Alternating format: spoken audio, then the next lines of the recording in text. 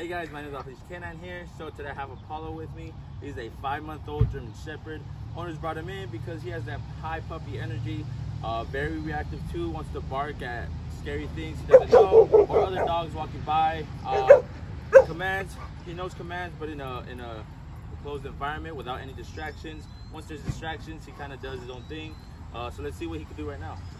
Apollo, sit. Come, Apollo, come. Ignore that. Come. Yeah, good boy, good boy, good boy. Sit. Good boy. Place. Ah, place. Ignoring that. Come. Down. Oh, good boy. So it looks like he has some training with probably treat commands or something.